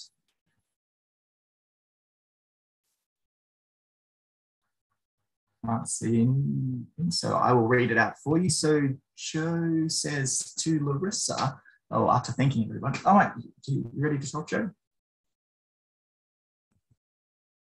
Sorry, Matt. Yes, I'm happy to read it out. Thanks everyone for your really interesting presentation. Larissa, I just guess it would be good to hear your thoughts about one solution that I've heard people put forward, which would be where the funding institutions should just allocate around 50% of funding to females.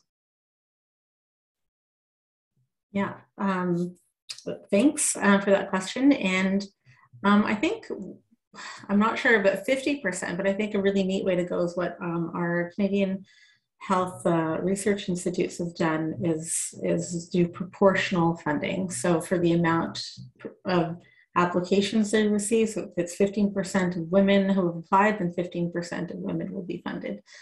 And so I think that's one way to go.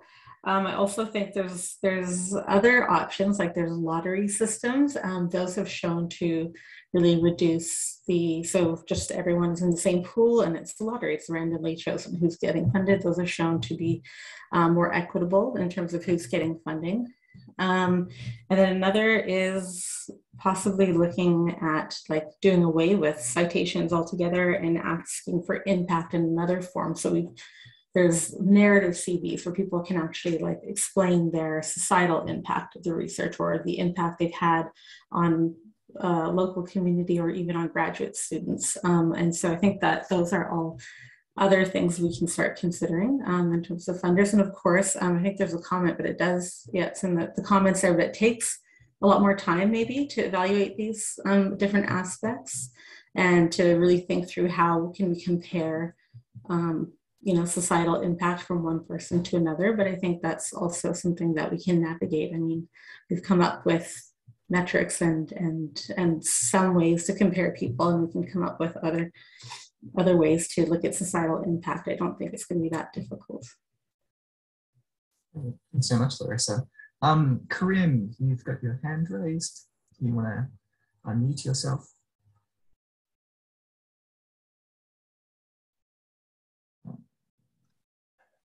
Okay.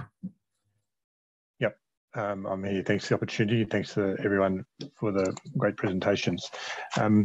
I've got a question as someone who identifies as male, really for Noémie and Larissa, would be, if you're trying to be an ally, I'd say for women, but conscious of intersectionality overall, but let's just start with women.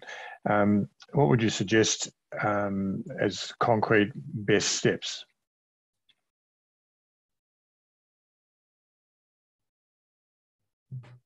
Okay, so one thing I think that's really important, we've seen a lot of this, is just in the first instance, simple education. So trying to understand the privilege that you hold as a male in academia.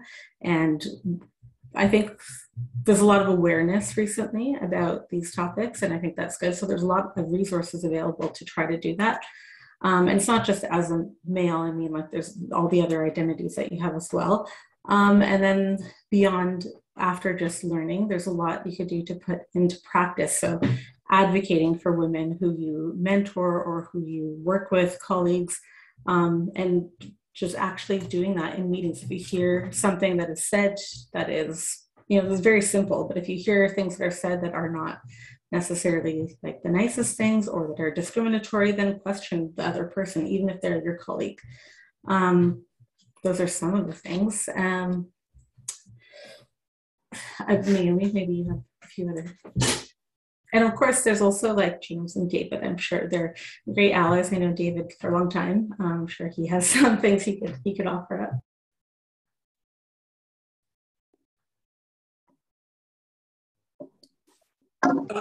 I think I would like Noémie, if I'm pronouncing your name correctly, to answer before I say anything.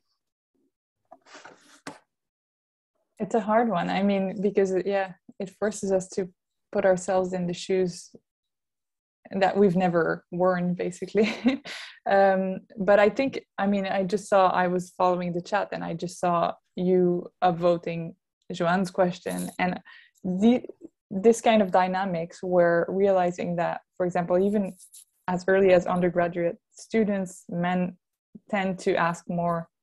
They tend to take the floor more in discussions and all of these things. These are all things that are difficult to realize, but I think are important. I would say read the literature. There's so much literature coming out there on the disadvantage that women have in science.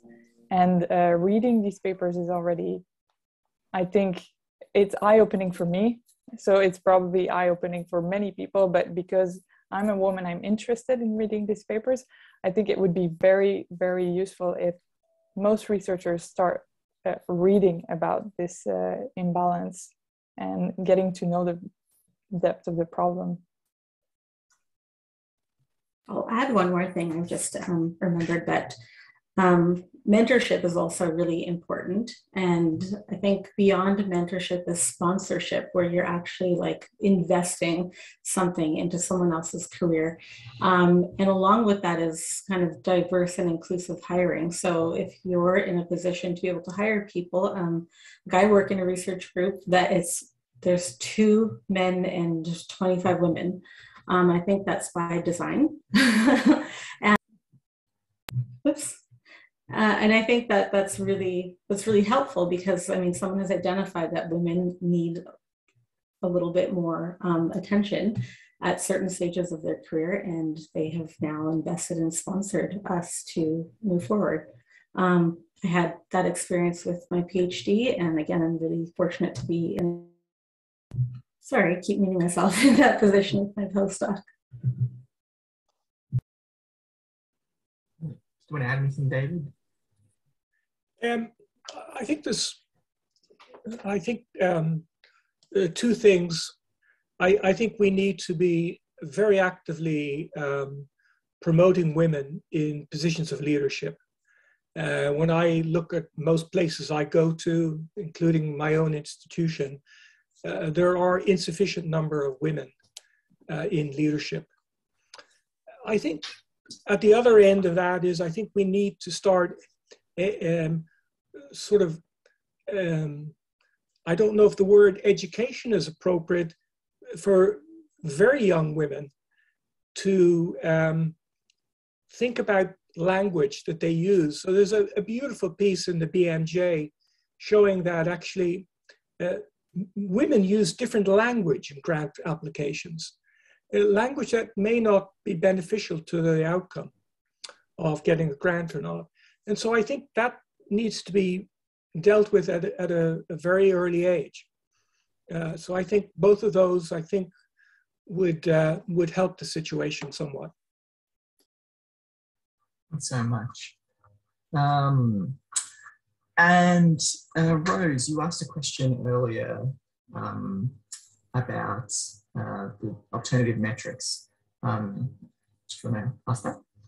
Yeah, so my question is, what do you think of the idea that the things that matter the most are the ones that are hardest to measure? So when we're thinking about alternative metrics of valuation and trying to have more open science practices rewarded, how do you stop that from just being a box ticking exercise where it's easy to assess if people have shared their materials, but it's much harder to evaluate the quality of those materials?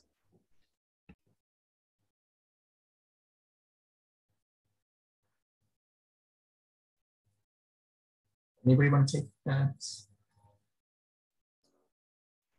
Well, hi Rose, by the way. I mean, I think, you know, from my perspective, I think it would be a major advancement if we could collect that information. I mean, I think, you know, one of the reasons the journal impact factor is so popular is that it is very easy to collect, and you can collect it very quickly. And so if we're you know, going to move away from that, we need to be able to provide universities, in a sense, with, you know, one of the things that we're working on is an open science dashboard, where they would be able to say at a university or at a funder, of your grantees, how many publish in an open access environment, et cetera, and that's the same with data sharing. Now, that doesn't answer, Rose, your fundamental question, is that data sharing is a good quality or not? Well, you may be able to detect that by trying to capture reuse of data. But I think you've asked a very important question, and probably my bar would be much lower to try to get people to move away from the current madness that we're in to something that may be more evidence-based, more evidence-informed. I'm just seeing some comments in the chat. Esther, did you want to raise this issue you've raised in the chat about an alternative suggestion from earlier on? Thanks. Hopefully you can hear me. Yes. I was just saying, as a comment on the trying to teach women how they should adapt their language behavior in order to receive grants, that instead the burden shouldn't be placed on the women or young women that are trying to learn this language, but instead that we should really train reviewers to review these proposals and really have a look at or not judging it based on that language and really judging it on the content instead of people using the word excellent, brilliant, blah, blah, blah, blah, really judge it on the content instead of placing the burden again on the women, which was not actually the question that was asked. I have a comment on that. There was a, oh, sorry, David. Are you fine? No, please go ahead, Larissa. Alrighty. Just yesterday I went to a talk and it was giving an example from our national health funder, CIHR again, and it was an example of a reviewer comment on an application that didn't get funded, and it was an award, so it wasn't a project grant, but it was saying how the comment was that the person had used her leaves of absence, which were referring to maternity leaves, as excuses for not publishing enough. And I thought that was really interesting because CIHR does have permitted leave, and there's a section in the applications to explain that. And I think one of the problems with that was that the reviewer is not then appropriately trained. Like, so the information was offered, here's where the disruptions happen in my career. And I think the reviewers need training on these issues as well. I mean, one thing in my own experience is that your maternity leave is disruptive, not just for the period of time that you're off. It's disruptive both before, as you're preparing, and after you come back. It takes a long time to catch up. It's not just like you can just turn it back on. I mean, a lot is happening physically, biologically, mentally with women or our parents, and it's not something that can just be pop, I'm back in academia. So I think these are some of the things that are not happening. The conversations are not happening, and there's a lot of misunderstanding possibly about it. So just it's a comment, but David, I know you had a response as well. Yeah. And I see a hand from James. Yeah, just quickly sort of coming in on this. I mean, there's clearly, it's important to be addressing the training of panelists, etc. I just wanted to endorse a comment Larissa made earlier as well about the potential use of alternative evaluation mechanisms, funding mechanisms like lotteries, etc. Not that they're a panacea, but I do think there's important scope to in the vein of what I was saying earlier about experimentation, to test and see the contribution that these kind of mechanisms can make to addressing forms of unconscious bias, etc., in conventional peer review processes. And just to give a plug, we've actually just published today, in fact, if I'm looking a bit haggard, it's because I've been up early doing an event in European time as well. We launched a thing with the Swiss National Science Foundation and EMBO on what we call the Experimental Funders Handbook, looking at the different sorts of ways funders are trialing partial randomization and some of the sort of methods that can be used there. So I think that's quite an exciting field as well. On the metrics point as well that was raised, I think absolutely it's great to see new alternative metrics of various kinds being developed for things like societal impact, etc. I think that at the same time, if we're going to properly assess the totality and richness of the contribution of most researchers and their research, this stuff requires thick descriptions. It does require elements of narrative. It does require the qualitative alongside the quantitative. And I think there's no getting away from that if we want to do the job properly. That's, of course, less convenience, as David rightly says, compared to the ease with which one can extract a general impact factor or an H-index from the system. But if we're true to the integrity of what we're trying to do, then I think we have to retain and continue making the case for methodological plurality and diversity in our modes of assessment as much as anything else. Thank you. Thanks so much, James. We're just down to the final minute now, so I think it's been a fantastic session. And if anyone want to have any final thing that they wanted to say, otherwise I'll thank everybody for attending and for all the great comments in the chat and questions. And I'd also like to thank the speakers for, and if everyone would like to acknowledge the speakers, that would be great. Thank you all for attending, and we will see you in the next session, which is starting right now. So thanks again.